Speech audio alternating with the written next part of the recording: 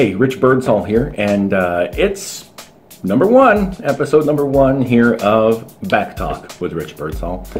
I got a question online from Brianna that says, how do I make someone understand that this is my life and I will do what I want with it? Well, Brianna, it's a complex one for me to answer because you didn't give me a lot of details, but I'll summarize what I wrote online. If you want to read the whole thing, it's down there. But since I don't know all the details, it just seems like you're kind of suffering from people trying to tell you what to do. And it's going to be a difficult situation no matter how you look at it. If it's, parents, any kind of family at all, then you're going to have to be nice. I mean, you don't want to have everybody angry at you. So just kind of sit back and smile and be very nice and say, hey, I do appreciate your concern, and, be respectful and do what you want to do, make your own choices, and go on from there with whatever consequences your choices end up giving you.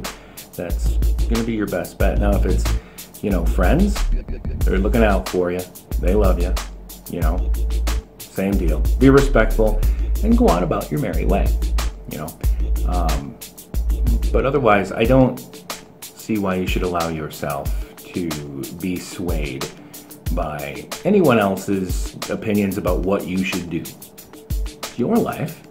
Make your choices and deal with the consequences, right? I mean, you got a pretty good head on you, I'm sure, if you've made it this far. I mean, none of your words were misspelled or any of your English incorrect. So, yeah. I also have a story down here as well. How I learned that making my own decisions empowered me.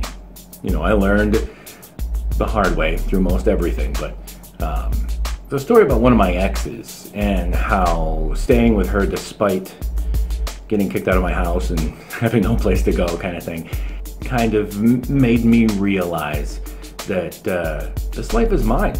This is my path and I get to choose, and go ahead and read the story and see what you think. And thanks for hanging out with me.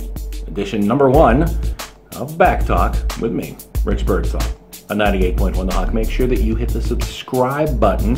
I'll put it in here someplace. And you don't want to miss any of these, right?